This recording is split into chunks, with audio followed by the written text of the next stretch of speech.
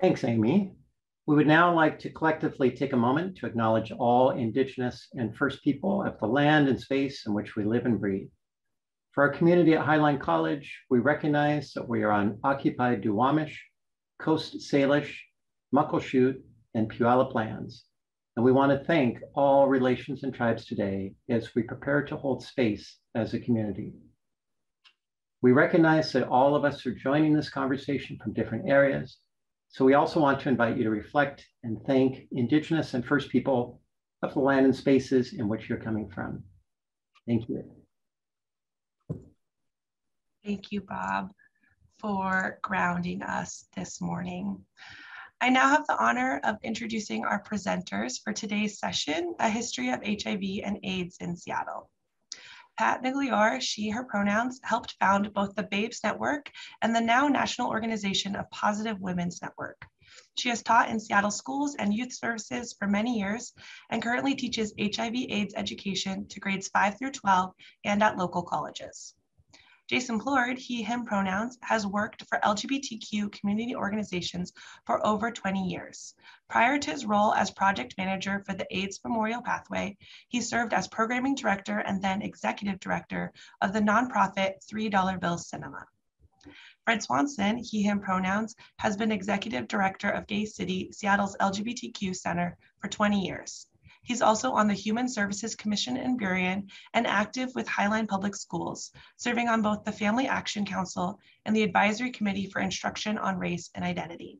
Please join me in welcoming Pat, Jason, and Fred to our virtual stage. Thanks so much, Amy. We are really happy to be here. And so we're going to be spending the next 45 minutes or so with you.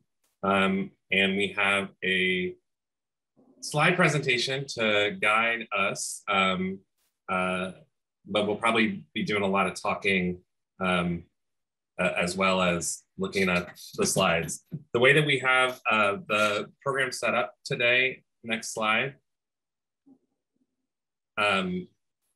you'll see each of us who have already been introduced will have a different section. And so we're going to start with Pat talking about the early days of the AIDS crisis in the 80s, and also talking some about the work that she did in organizing support for women living with HIV. And then we'll shift over to me and I'll talk a little bit about the 90s, both the early 90s when I was working in Chicago at Howard Brown Health Center, which is an LGBTQ health center in Chicago. And then later in the 90s, after Gay City, the organization where I've been working for 20 years, was founded, and talk a little bit about Gay City and the work that we do.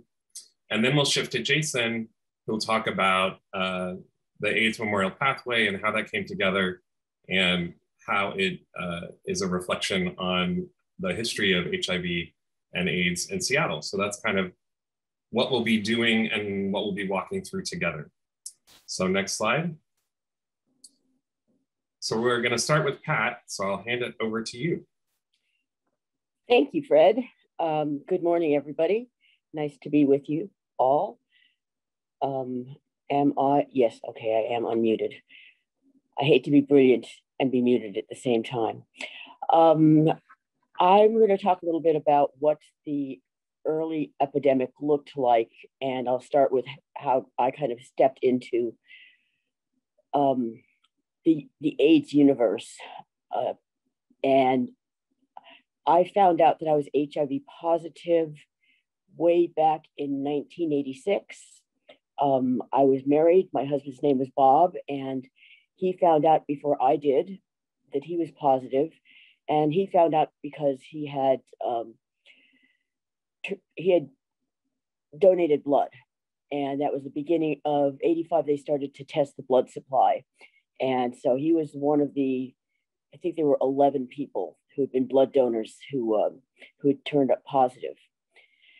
And so then I had to go and test, and I went to lovely Harborview Hospital to the STD clinic, and I was very incredibly nervous, of course, and I didn't know much of anything about HIV. I had actually taught sex education in classes previous to that, but that was pre-HIV. Yes, there was a time before AIDS. I know that that's hard to believe. So I went in, and the test counselor was great, and she prepared me. And then there was a week to wait between getting the test and getting the results.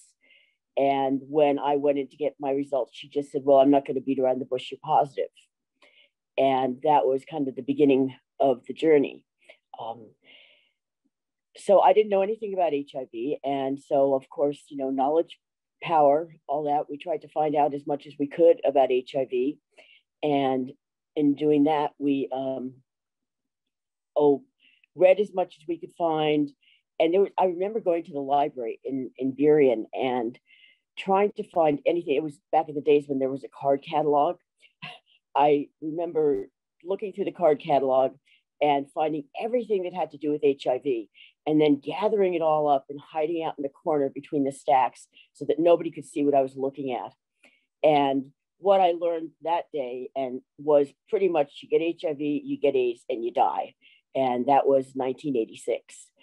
So it was a matter of trying to find a doctor and trying to figure out who to tell and what was appropriate to tell, because we all knew that at that time there was tremendous, and there still is tremendous stigma about HIV. And there were people who were losing their jobs and losing their friends. When they came out, sometimes they would lose their friends, family, jobs, communities of faith.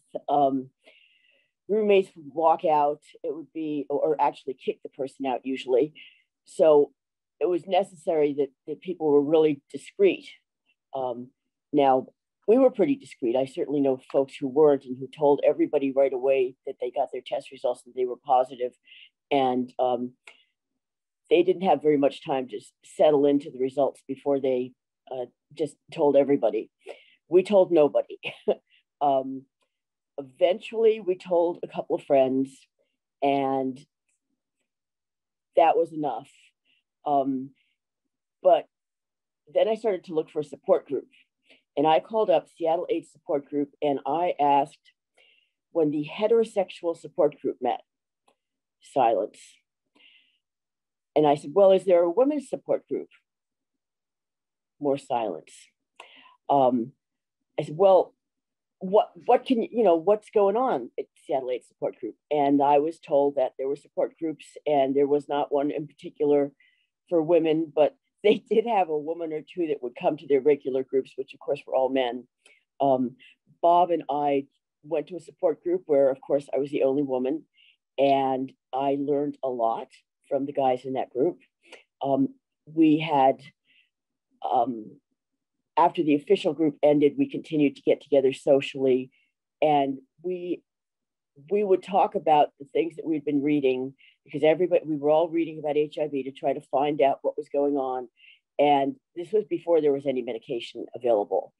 And so there were alternative types of medication available. And when I say that, goes all the way from, really good alternative medicine, naturopathic medicine, all the way to snake oil out of the back of somebody's truck. And people were just grasping at straws, trying to find anything that they could to take to try to slow down HIV. There was a lot of fear. People were afraid of us. And when I say us, I mean people with HIV, which is part of the reason we didn't want to tell our status. I realized then, after going to that support group and becoming more involved at Seattle AIDS Support Group, that if there was going to be a group for women, that I better get going and start it. So I found a couple of other women with HIV, and we had been talking to the test counselor and the social workers at Harborview, and they referred women periodically to the group of us. And we started an organization that became the Babes Network. And Babes does not stand for anything in particular. It was when we were getting together at one of the co-founders' houses, and we were having a bring your favorite takeout potluck. And we were talking about our lives, and one woman, and of course the discussion turned to sex, and one woman stood up, and people were lamenting not being able to have sex anymore, which wasn't really factual, but that's the way people felt. That's the way the women felt. One woman stood up and she put her hands on her hips and she said, "I was a babe before AIDS and I am still a babe." So that's kind of how we got the name. And this was, I know it's hard to believe again, this was pre-internet. So once we got a website, it became much more interesting to find out the other organizations that had the word babes in it. Usually it would get flagged if we went on the computer and got found out. So we were a standalone organization for a number of years. And then when it became pretty clear that we were going to lose funding, a lot of funding, not all, but a lot, we became part of the YWCA, which is where we are still located downtown, First and Seneca, and Fifth and Seneca, excuse me. So that the atmosphere then was, there was one big AIDS organization in town and lots of little ones. The big one was called Northwest AIDS Foundation, NWAF, NWAF. And they were they had the national recognition and they had the budgets. And so they took on doing case management for people with HIV. And from then that case manager, okay, sorry, I just had a call come in. They took in case managers. Their job wasn't just to manage the person's case. It often was to take their client to the grocery store, to go to, certainly to go to the doctor's appointments with them and be at their memorial services and speak at the memorial services, because there was a tremendous amount of death happening. That a very original group that I belong to, I'm the only survivor from it. Bob got sick. He got, and he had to leave his job, which meant that we had to start making explanations about HIV, and mainly because we had to explain why Bob left his job. And so we started telling people, and some people understood and continued to be our friends, and some people dropped us and said they never to come around them or their children again. So it was a mixed bag, and some people really just didn't know how to act, and what they did is they just kind of receded and kind of ghosted us. So family was another issue, which was a huge issue back then. I know it still is now, but back then it was, everybody made the assumption that if you were gay, you had HIV, or if you had HIV, you must be gay. And so it was kind of, nobody believed that women could get it, and that people, it was a pretty closed environment for trying to come out and for support. And people say all kinds of most interesting or uninteresting things then. And our favorite question is always, but how did you get it? Sex. We got it through sex. But I never told my mother. We told Bob's parents, and Bob died in 1989. He had been part of the early AZT trials, and that was the first medication that was approved to fight HIV. It had some people had some really bad side effects from it because it was being given in a very large dose. And, we were just trying to find our way back then. Kind of in the overall picture, as I said, Northwest AIDS Foundation was the big guy on the block. The health department was very involved and was basically in charge of whatever federal money came into the state of Washington and how that was distributed to different agencies. Dr. Bob Wood is kind of a legend in Seattle Aidsville. He was, he's still alive, and he was head of the Seattle King County Public Health HIV/AIDS division. And we did many projects together, and he was always on the go-to list whenever there was a story about HIV. And we would sometimes have to hold our breath because we weren't sure what Bob was going to say. But Bob Wood, that is. Probably the hardest part for me was all the deaths. And that meant lots of funerals at all times, and lots of, we got used to going to funerals every week, sometimes a couple few in the same week. We got to be, when I say we, the friends I had with HIV, and we got to be quite the connoisseurs of where there was a good place to have a funeral. So we'd be talking about where to conduct the service, and people would say, oh, well, let's see. I know that Leffler House charges this much and the aquarium charges this much.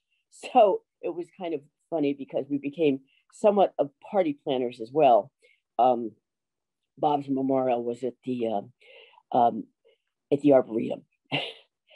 and there were all kinds. And at that time, I used to talk about, and I think it's still somewhat true now, the funeral of a person who died of HIV, who died of AIDS, and the people who might have been there to take care of them throughout his illness, I'm saying him in this case, were probably his partner and a group of friends, many of whom were gay and lesbian.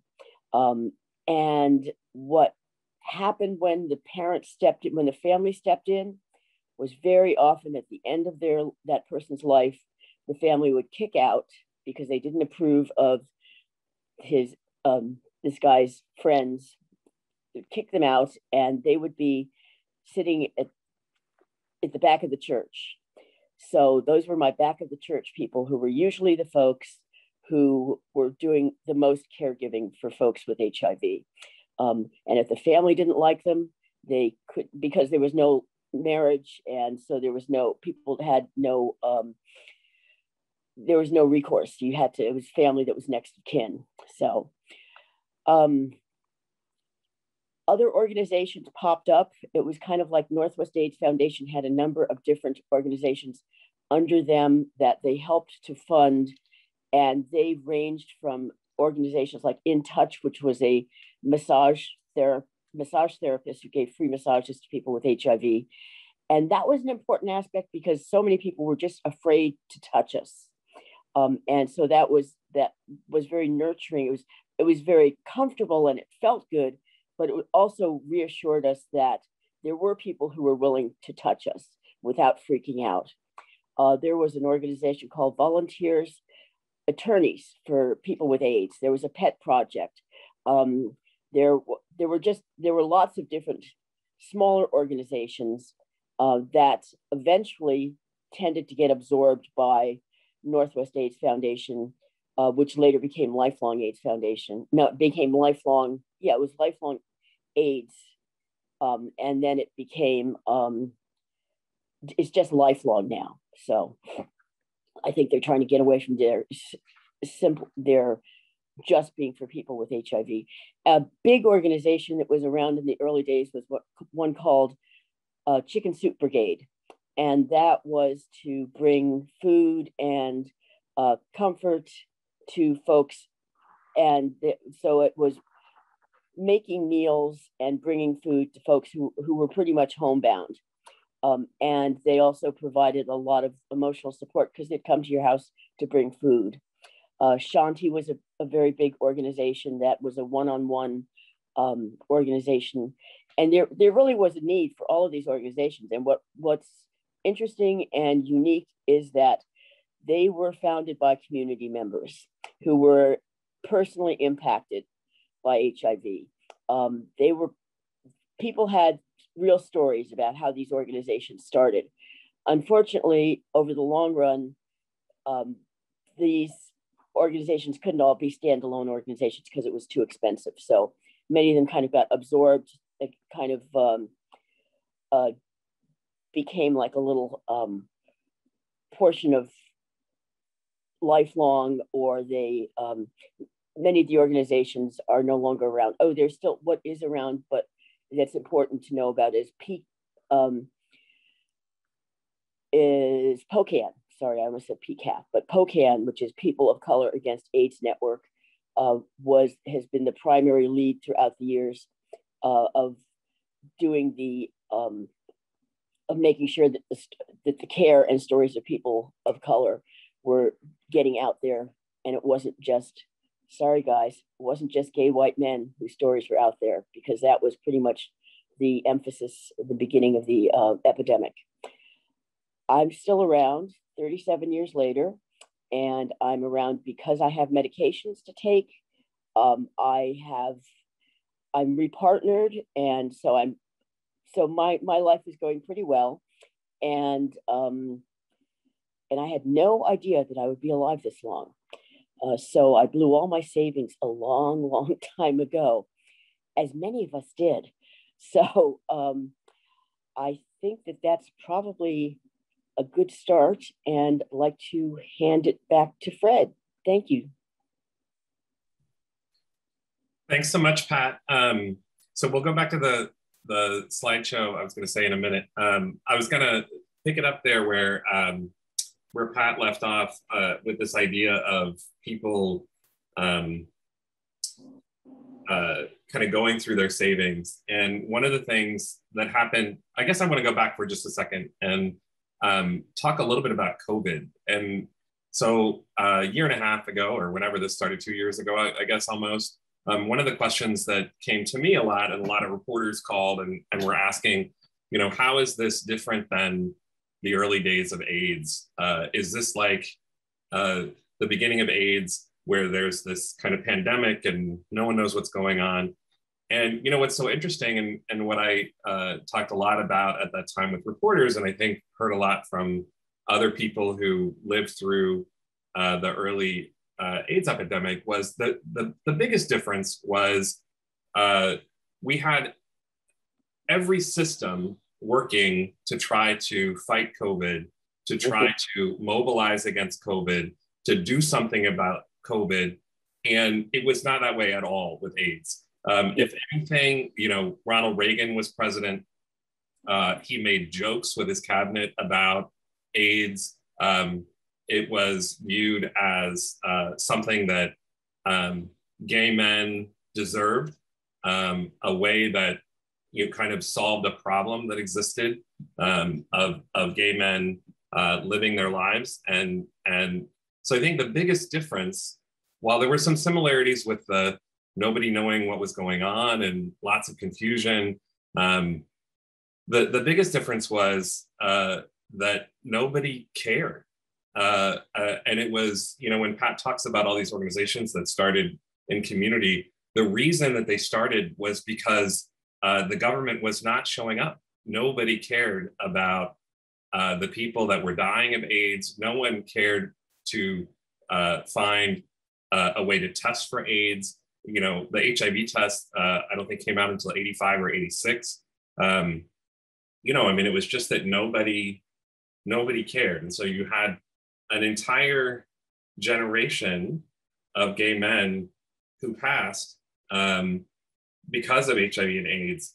And the only people who cared were our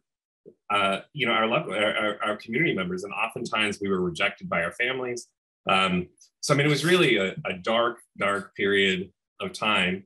And, to hear, Pat, your story about, and within that, so all of the stigma that was keeping gay men from getting the support and help that they needed was then compounded by the fact that you weren't a gay man. And so you had all of that stigma, but then also this, peculiarity in the time of being a woman in a straight relationship, living with HIV and not having places for support, or not having people who recognize that. So, really, I'm so glad that you could share your story, Pat. And I think it's so important for people to really imagine what it was like in the 80s, where you were going to, a different funeral every week, sometimes 2 funerals a week.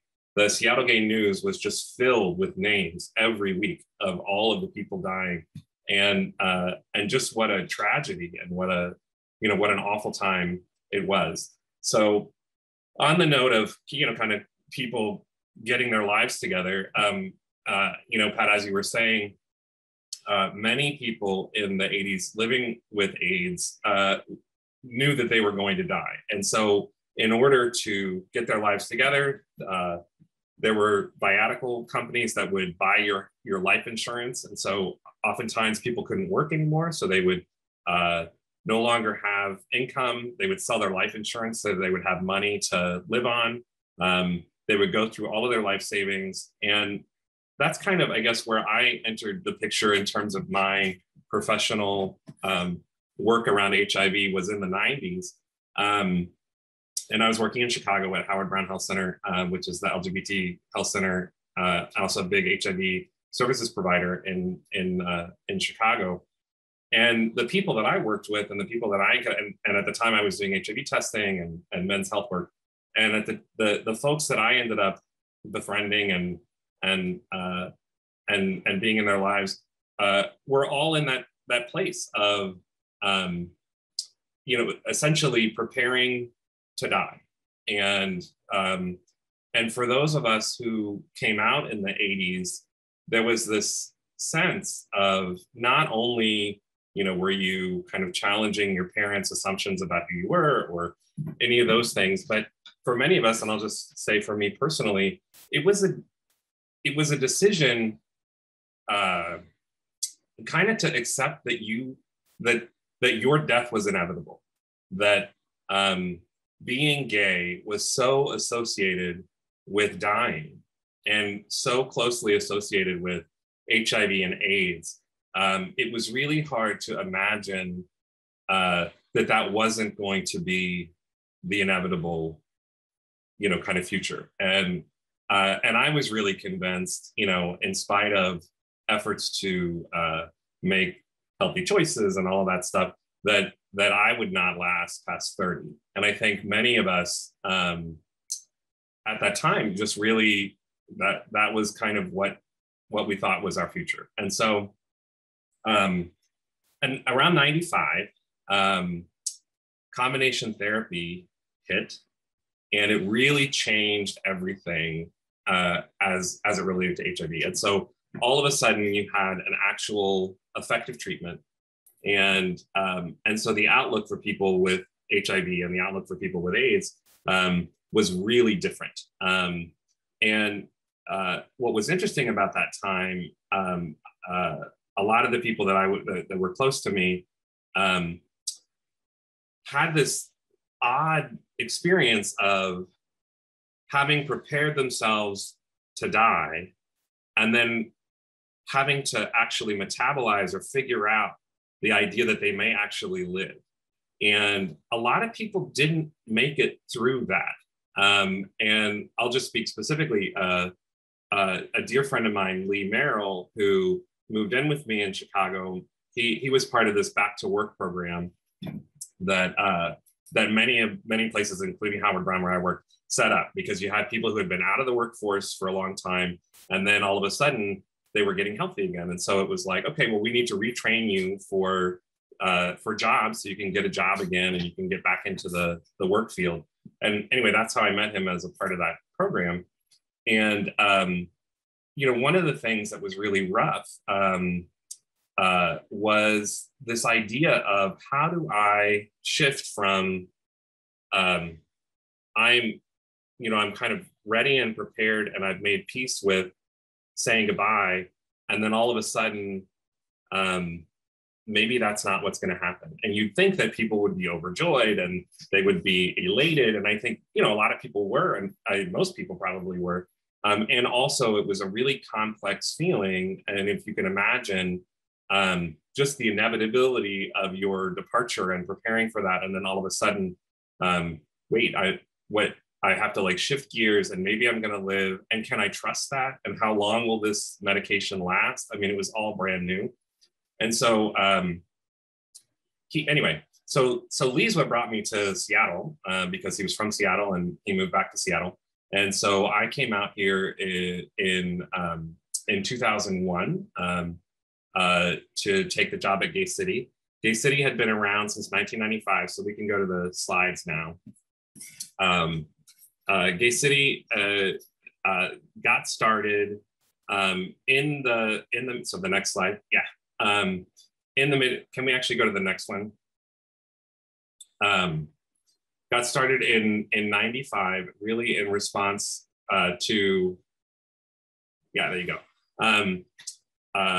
To the idea of, well, it's kind of a new era, and we need to help build connections between and among gay men in this context of we actually have a future.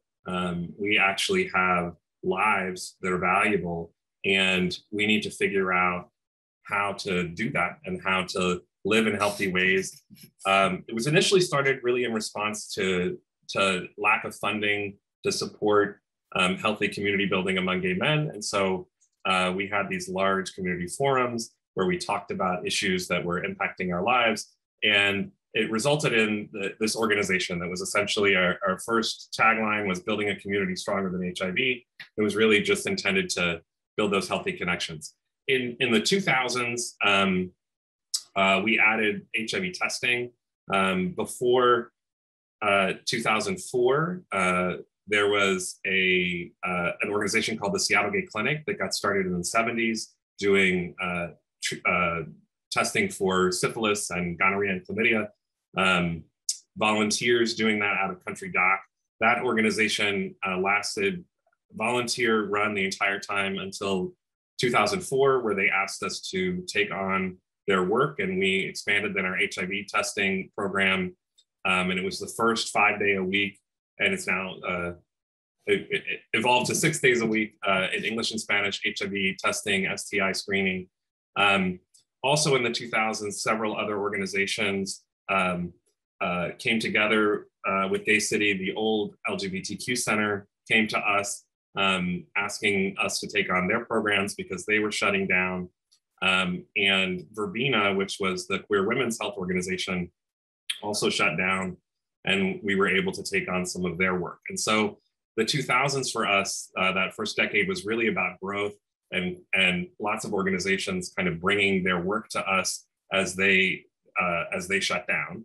And then in 2012, we opened our current space, which was our first attempt to build an LGBTQ center that included all of the wellness programming, the HIV services, as well as an arts program.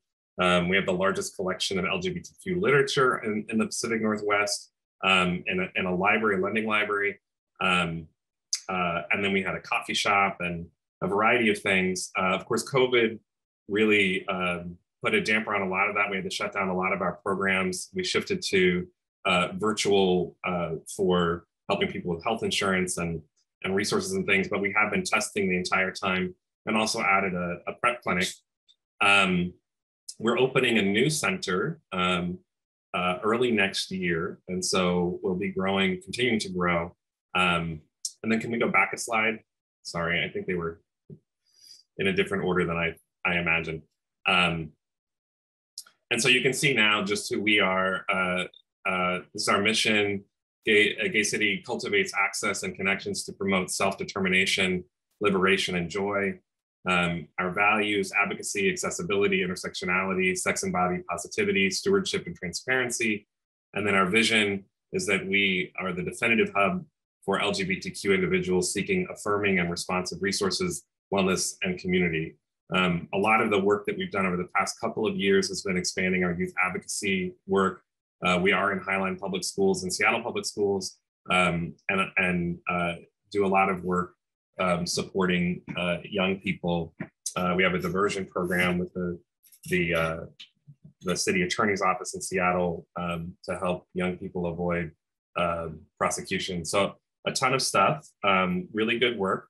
And then of course, we most recently were asked by the AMP to further their work. And so I'm gonna shift over to Jason, and maybe we can advance a couple slides and move to Jason's presentation on the AIDS Memorial Pathway. Thanks, Fred. Thanks, Pat. Yeah, in the time we have left, I just want to talk a little bit about the AIDS Memorial Pathway and how that came to be. As has been talked about,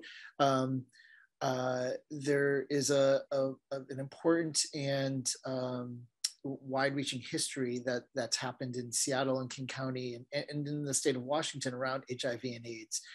And Seattle, being a second wave city, it wasn't hit immediately by HIV and AIDS as much as New York, LA, and San Francisco were. And so the result of that was a lot of folks in public health and a lot of communities kind of saw what was happening and were able to prepare a little bit for the pandemic as it hit the city.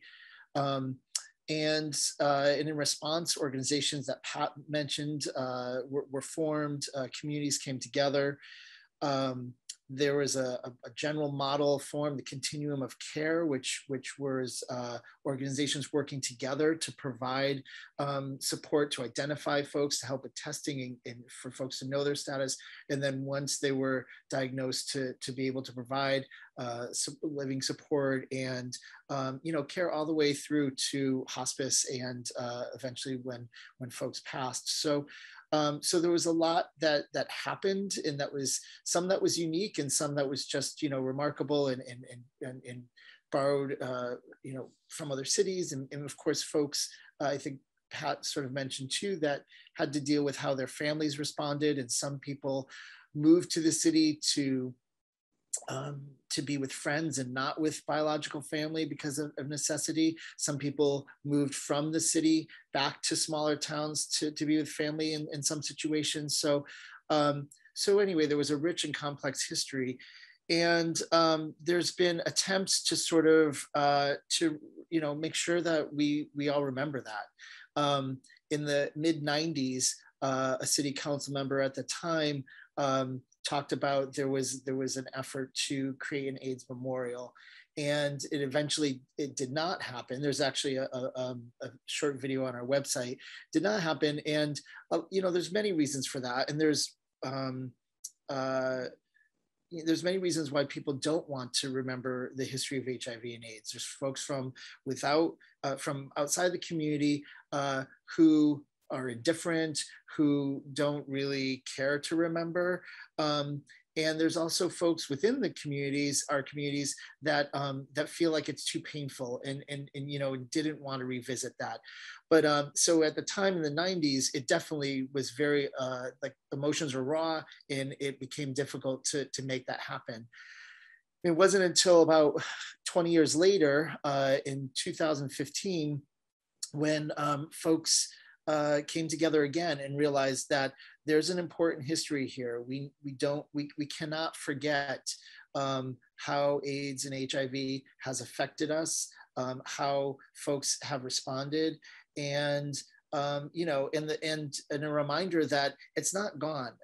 So there's this idea that since that the mid-90s, when therapies became more effective, and then into the 2000s, and more most recently with treatments like PrEP that are preventative, that there's significant strides being made to reduce and combat HIV and AIDS, but it's still with us, and that's an important thing to remember as well. So if we go to the next slide.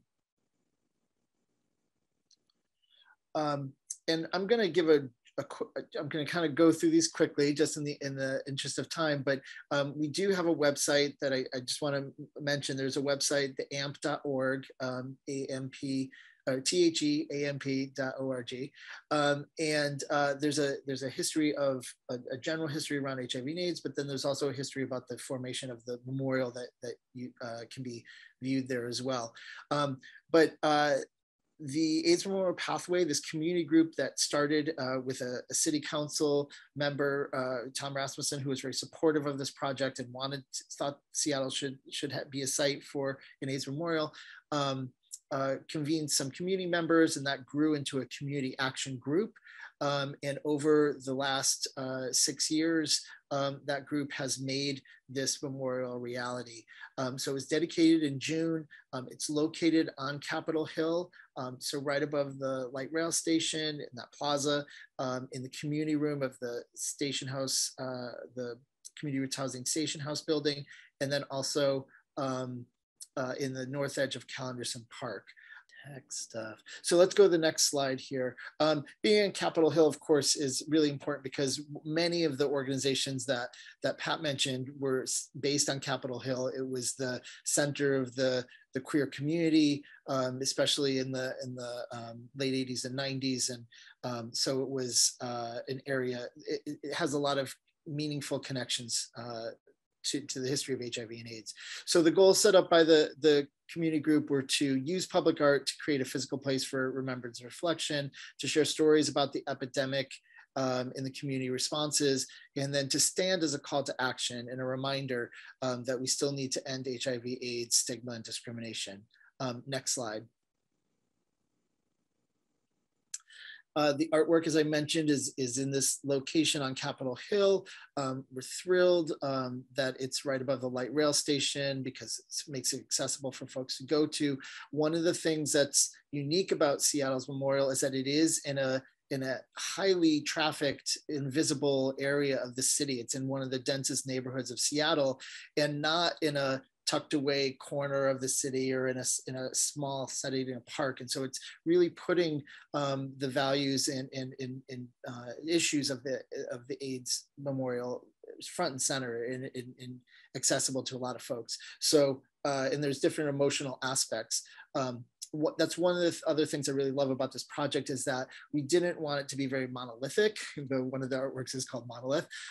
We wanted the memorial to have diverse perspectives, and then also to really connect with different emotional connections. There's sadness and grief, but then there's also the memory of folks that brought so much creativity and exciting things to our lives, and there's also the lessons of people stepping in and helping each other in this, in the most dire times of crisis. So anyway, there's a lot to feel connected to. So next slide. One of these pieces is in the community room, like I mentioned, in the station house building. It's not open all the time, and currently they're not reserving the room because of COVID, but you can view it from the outside of the room. Stormy Weber made this to restore missing narratives of working class activists, healers, leaders, witnesses, and ancestors lost to the AIDS crisis. It really brings focus and highlight to Black people and Black women who were affected and often were some of the strongest advocates for helping folks through the crisis. So let's go, next slide, please. There's 4 artworks. That's the first. The second is Christopher Jordan's And I'm Gonna Miss Everybody, which is a speaker made of speaker forms, which is a real connection to the social spaces where people were learning about HIV and also caring for each other. It's a positive sign shifted on its axis to make an HIV X, which really is this idea of connecting the communities and not keeping folks separate HIV positive and negative, but to really bring them together and to acknowledge the reality that if one person is infected, then we're all infected and need to respond to HIV and AIDS. Next slide, please. Civilization did these pieces called We're Already Here. They're sculptures shaped as protest signs that carry messages that were in actual demonstrations through the 80s and 90s. And, messages that were really important then are still relevant today, and connect with with this region's broader history with social change and community actions. And these are set throughout the area, so they're kind of a visual and conceptual connection through the other pieces. And then next slide, please. The final piece is Ribbon of Light. That's still being constructed. We're almost there. It's almost done. But there'll be illuminated glass pieces within the northeast corner of the park, and they're more reflective, and there's words inscribed in each of these glass pieces to help people sort of connect to their feelings in history. Next slide. I think there's just two more. To share stories, obviously forums like this are really helpful, but we've also gone through and interviewed dozens of folks, and those videos are on our website, and bring highlight to folks and communities and histories that aren't often told. So there's a lot of videos there you can view on the AMP website. And next slide. The other thing that's almost done, you can download the app now, but we have an app so that there'll be an actual tour that will kind of take you through this area with information, history. There'll be interactive elements with the artworks, and there will even be a names tree. So like a tree that will have sort of elements that kind of leaves that fall off and float to the sky as names are read to kind of remind us of all the folks that have been lost to HIV and AIDS. But you can download it now. There's some very basic interactions, and then in a month, there's going to be a lot more interactivity and information on the AMP app. And then is there one more slide? I think that's the end. Oh, so yeah, so we created, the community group came together to create this memorial, and then we planned to pass this on to an organization that could really maintain it and continue it into perpetuity. And so Gay City is that organization. And so now Gay City is really taking that on. The physical artworks are owned by the city of Seattle. They're in the permanent artwork collection, and Gay City's the entity that'll be ensuring that the website and the app and events like World AIDS Day will happen on site. I think there's one more slide. Yeah, that's it. So the amp.org is the website. You can access all this information. There's a Facebook and Instagram page as well, and the YouTube channel has more of the videos, which are actually hosted on the website, but you can view them there as well. That's it. All right. Oh, Fred, did you have one more thing to say? Go for it. Okay.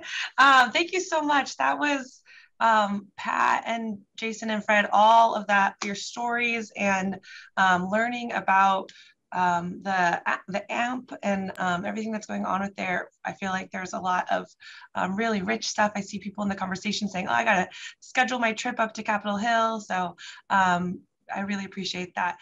Okay, oh, I'm in the dark here now. Welcome back, everyone. We are going to get started with our Q&A with our presenters. So remember that you can add questions in the Q&A feature at the bottom of the screen, and Bob and I will be asking some questions. I have one to start us off with while we are waiting for some questions to come in. I'm really curious, Jason, as you were sharing about the artwork that is in the Memorial Pathways, how were the art pieces and the artists selected and decided on for the final product? Yeah, that's a great question. Yeah, I kind of ran through quickly there and didn't get to talk about that. One of the really great things about the project that was really good foresight was creating a master art plan. So kind of going into the project and knowing that we needed sort of a cohesive vision. And so the first artist brought on was Horatio Law. There was a call to select a lead artist to do the master art plan.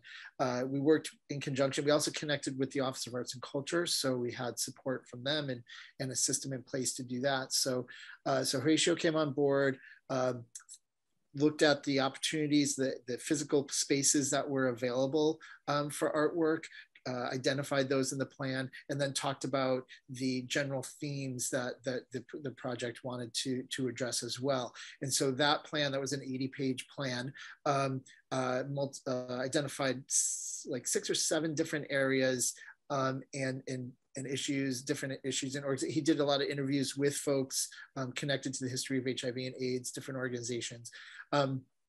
So that coalesced into 4 art opportunities. So we knew that we wanted to do something within the community room space, something on the plaza, something that would connect both those spaces, and then something in the park. We convened 4 different selection panels. We knew that each one, and so we identified not only where those artworks would be, but also what emotional aspects we wanted them to relate to. So in the plaza, of course, we wanted, we realized that being in this very populous area, the plaza is where the farmers market is. It's out front of people's doorsteps. A lot of people live in those apartments. And so the artwork, we didn't want something to be, aggressively depressing or tragic in that sort of space. So we knew that we wanted those artworks to really connect to the history of activism, and also celebrating, life and what creativity that people brought to the world.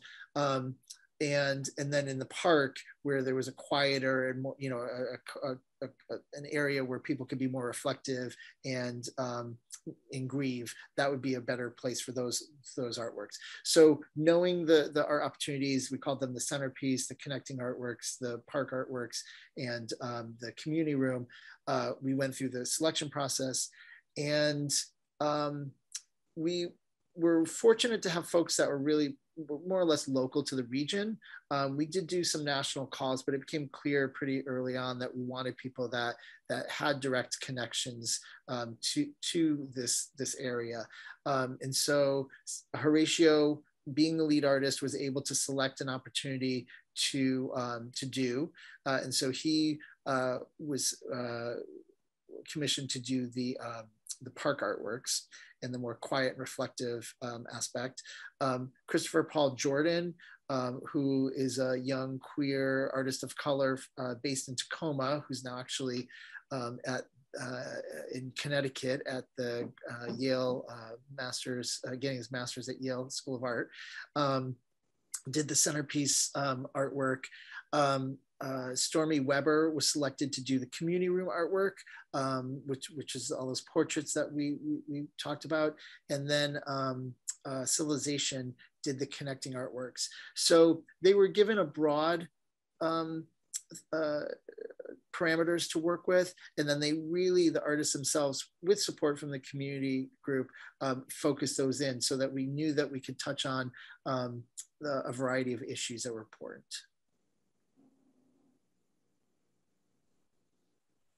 Great, thank you very much. I have a question as well.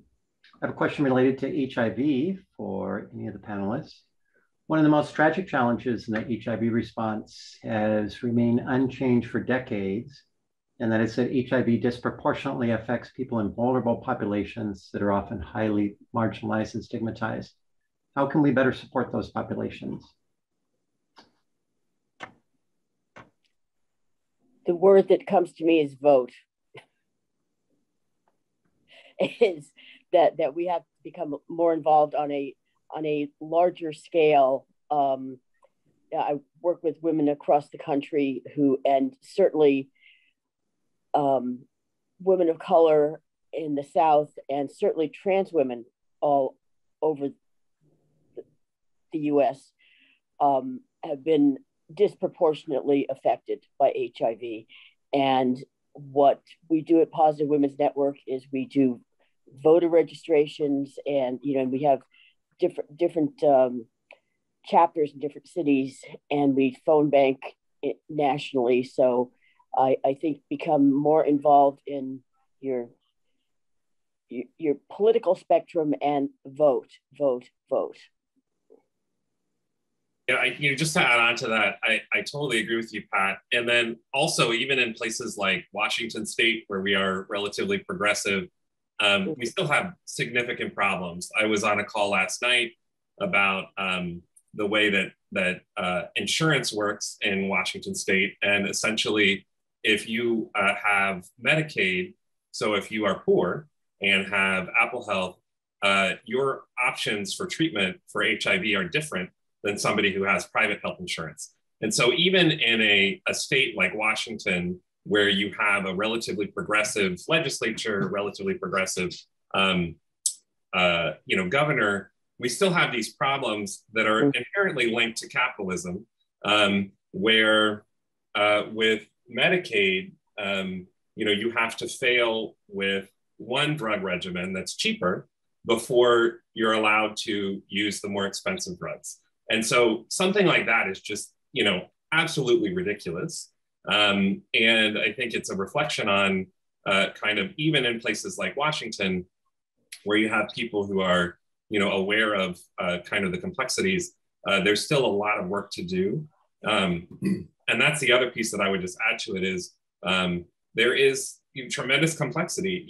People have very complex lives. And so HIV isn't the only thing that they're dealing with. And so you have to really think about, how do you provide care that is accessible? How do you make sure that people can get there? How do you make sure that people have childcare if they need it? How do you make sure that the providers are able to receive them with dignity if somebody is undocumented, or if somebody, how do they get care? How do they get access to health insurance? How do they get access to the things that they need? If you're trans, are you also being able to see a provider who can provide the gender care that you're looking for? And is that going to be a priority over your HIV care? So, I mean, it's very, very complicated. And I think the big thing is just trying to figure out, what are the barriers between somebody being able to access the healthcare they need, and how do we as a society, and then how do you as a service provider break those barriers down and try to make it as easy as possible for people to get the support they need. Thank you, Pat and Fred. We do have a question in the Q&A, and I'm going to kind of add on to it. The question is, can HIV and AIDS be cured? And I'm just interested if you might be able to share, anyone might be able to share a little bit of sort of insight into kind of current state of research and development and those sorts of things. Do you want to take that, Pat, or? Well, I'll start. You can wrap it up. Actually, HIV has been cured in a couple of people. First person was Timothy Ray Brown, and he was known as the Berlin patient. And it was a very, it was dangerous, it was risky, it was procedure that would not be recommended or at all for general population of people with HIV. I get involved sometimes with the ACTU, the AIDS Clinical Trial Unit, and there are definitely trials going on. We have a impractical cure for AIDS, but the big thing that it showed is that it can happen. So that really was a big boost. And the other person is, I believe he's from England. Anyway, I've met him on a call before, but I don't know. We've been looking for so long. So Michael Llewellyn is the person to talk to about that. Yeah, I mean, I think that the miraculous thing about treatment right now is that, there is kind of this functional cure in as much as right. People are able to be successful on treatment. And so provided someone is able to get access to medication and take that medication, and it's easier and easier for people to take a medication. For most folks, it's one pill a day. And there are new injectables coming out where you can get an injection, I believe it's for a month, or that people are working towards. So there is now really good hope for those who have access to treatment, that they can get treatment. The other kind of really remarkable thing about the treatment is it makes you not infectious. And so historically, even when people were on treatment successfully, there wasn't you didn't get the virus to the level that the current medications can get it to, which is undetectable. So what that means is, as long as you stay on your medication successfully and you don't have any other mitigating factors that are going to make your viral load pop up, you are no longer able to pass HIV on to someone else if you have HIV and you're successfully on treatment, which is a breakthrough, both in terms of preventing HIV,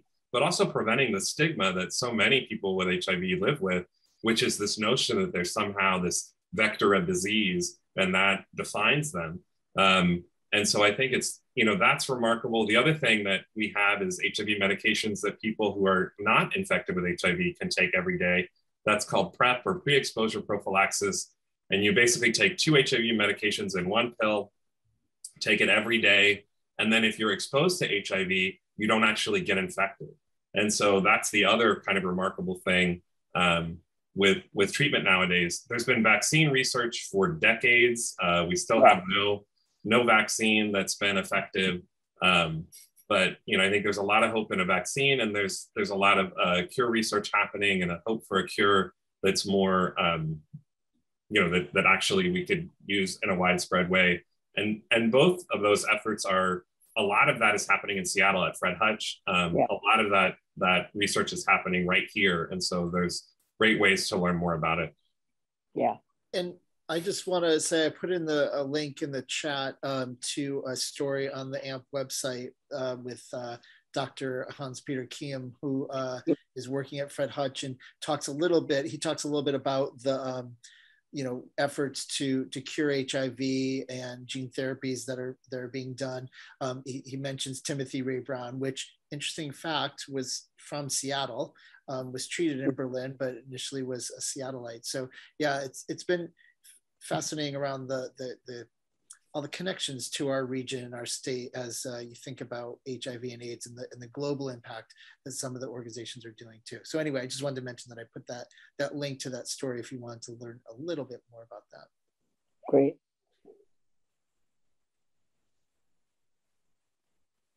Thank you, all of you. Our next question.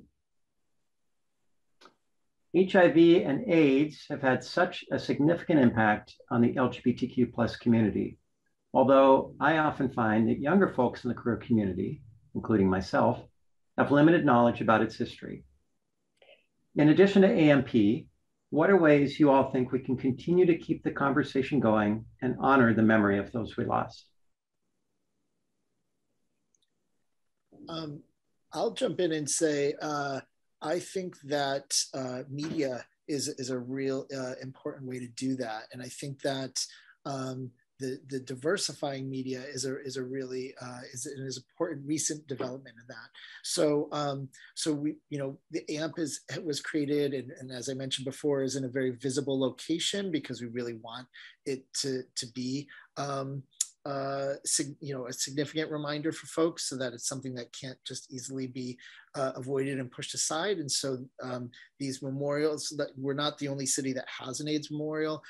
There's a new one being created in West Hollywood. There's a longstanding one in Los Angeles, in Echo Park. Many major cities have an AIDS memorial. Of course, San Francisco is the National AIDS Memorial. So those physical things are very important. I think that television series like It's a Sin, which was on HBO, and Pose, of course, has been a real important series for folks, for younger folks especially, to have an understanding and a touchstone around the history of HIV and AIDS. So those television shows and those films, I think, that have been created in the past, but then also are coming out now. I think continuing to create that content and have folks come at it from different perspectives too, right? Like the angle that Pose has on presenting communities that have been overlooked in the history of HIV and AIDS and in popular media is important, and it's a unique community that was seen. It's not just about HIV and AIDS, but it has that important element within it. So there's many other issues that it talks about, the intersectionality, I think, of all the history of HIV and AIDS, that it's not just one thing, that it's affected many people and in many communities, and I think that's what we need to support. So yeah, so finding those films and TV shows and sharing them with folks, and presenting forums like this where people can do presentations and talk about that, or even just do a screening, I think is really important.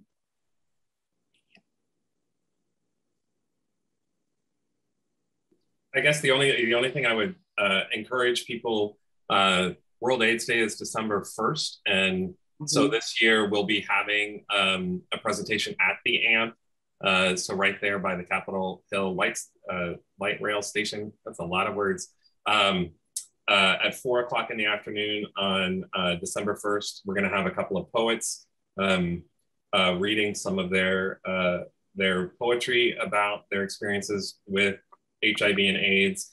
And I think, you know, art in general is a great way. Before COVID, we had a performing arts season, and one of the shows that we did was specifically about the experience of Black folks in Seattle, Black, queer, and trans folks in Seattle, and their experiences with HIV and AIDS. And we'll continue, you know, once things open back up again, you know, I'm gonna cross my fingers, you know, we'll continue to bring together stories and local artists that have perspectives and stories to tell. So that's another way. Most of those presentations are going virtual, and so we will be doing another art season this year, but it'll be online. So I'll also make sure and pass that information on when that happens. And almost always there's some story or narrative related to HIV and AIDS. It's such an important part of our history. Also on World AIDS Day, there will be an exhibition. It's not at the Bill and Melinda Gates Center, unfortunately, because they're closed because of COVID, but a program I've been involved with is called Through Positive Eyes. And it was a group of like a dozen people from Seattle. It's been done all over the world in different cities. And we basically were given cameras and told to go out and tell our story. And so we have stories and pictures, and it's a pretty, we're actually all gonna participate in that. And so that will be World AIDS Day, and it is virtual, and it's Through Positive Eyes. And I will send links out. Thank you so much. Those are really great resources. I think that we have covered all of the questions that we've gotten. So before we wrap up, I just wanted to offer a chance if any of our panelists, if you had any things that we missed that you wanted to make sure that you shared with our community before we wrap up. I think that's good. I'm sorry, I'm putting in a link. Oh, maybe somebody else found it. I put in that link, Pat, to Through Positive Eyes in the thank chat. you. Because yeah, I think that's really an important thing, and it's been unfortunate that it hasn't been an in-person exhibition this year as it has been in other cities. But it is online, and they're providing talks with artivists, so folks who are activists and artists that can talk to groups. So you can arrange to have like a small group presentation, or you can look at it online. Yeah, I'm thrilled that the AMP has come together. I love that it really was intentional in wanting to provide diverse perspectives, not only from the artists that are their look, but also in terms of like what it's providing in terms of an important history that needs to be remembered. So yeah, so it's online, you know, through the website. You can go visit the artworks in person. And again, I'm thrilled that the work that Fred and Gay City is doing is going to help sustain the AMP and you know, enhance it even more. So World AIDS Day is a great opportunity to remind people around HIV and AIDS. So use your social media, and hopefully you'll be able to go to some of these events that Pat and Fred talked about. Yeah. We did actually have one more question pop in. Sorry, I just cut you off the mat, Pat, if you wanted to. Oh, that's okay. Before we ask that. Go ahead. All right, I think Bob's gonna ask it. Oh, but you're muted, Bob. Thanks. It's a great affirming question for our panel. Loss and struggle are prominent parts of this history. What are some ways you all have experienced joy and pleasure in your work and lives to give you sustenance for making good trouble?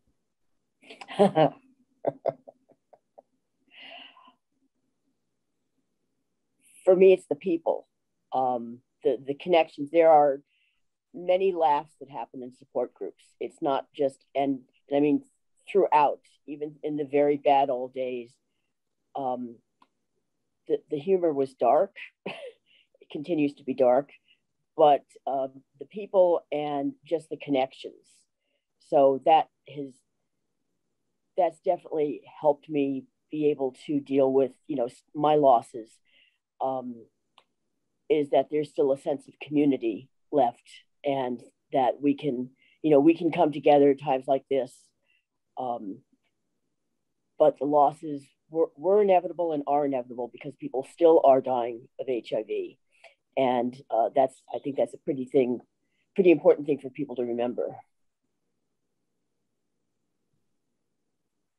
Yeah, I agree with you, Pat. I mean, I feel like for every story of loss, there's also a story of people coming together, either to support that person as they leave, as they depart. But there's also stories of survival. There's also stories of incredible odds that people have beat, and ways that community has made an impact. So I mean, I think for me, it's really about, as you were saying, those connections, the connections to the other people who are equally invested and who are making a difference. And that's a big thing for me. I also have too many pets, and so pets are also helpful. So I think dogs, cats, and children, they're all helpful as well. And we've got too many of them over here. Yeah. I would just, one thing that we talked about in the prep for this this presentation, Fred and I were discussing that of the age of gay man that we are another friend had described as a bridge generation, and we really the gay men just older than us were hit the hardest by the epidemic. Yeah. We were completely caught off guard, and the gay men just under us really don't know this history. They, not always through any fault of their own, just like, it hasn't been taught in schools. It has, the specifics, people know what HIV is maybe medically, but they don't know the social and historical impact that the pandemic had. And so I think it's a responsibility that we have to help bridge that gap to the folks who have experienced it and the folks that don't know about it and really want to. And so that brings happiness to me, to be able to bring art, art and stories to communities and bring those communities to art. And so I did that with the Queer Film Festival and the Queer $3 Bill Cinema, which has a festival coming up next week, or actually starting this weekend. And those film festivals are a great way to kind of keep those stories out there and to engage with audiences. So that brings joy to me, being able to, and with this project, being able to play a role in helping make it a permanent part of our city. I've seen families that, walk through that plaza and young kids ask their parents, like, what does that protest sign mean? What does silence equals death mean? And they've starting to have those conversations, and that makes me feel so good that there's that happening. I miss being able to go into classrooms in person and have that face-to-face with students. And I feel like it's part of my responsibility when I go out to talk about living with HIV, that there's a history lesson involved. And yeah, and I definitely miss that. So maybe I'll see you in a classroom sometime soon. Or at this rate, it might be your children. Amazing. Thank you all for sharing that. I love that we got to end a question on sort of that, that aspect of joy and Fred, I love the idea. Yes, we all have our pets. I think that's one of the things about Zoom is we've like started to get to see and know everybody's pets in our spaces. So that's been really fun. Thank you all so much for being part of this. I think everybody here learned a lot and really got to appreciate your stories. And so thank you so much for being here. Thank you for everyone who attended as well. We are approaching, I can't believe it, the end of LGBTQIA+ week, which will be tomorrow. We have 2 events to wrap things up. So first off, we will have Senator Mark Elias, who will be sharing at 11 a.m. Queer Politics Post-Marriage Equality. And then at 3 o'clock, we will finish our week with a film viewing of Kumahina. And yeah, so we hope that you can join us for both or one of those events tomorrow. And again, if you can share your feedback about this event with that link there, we really appreciate it. And it really helps us tell the story of the events that we're sharing. So thank you once again to our presenters, Pat, Jason, and Fred, for sharing all of your time and knowledge with us today. And thanks everyone. We hope you have a great day.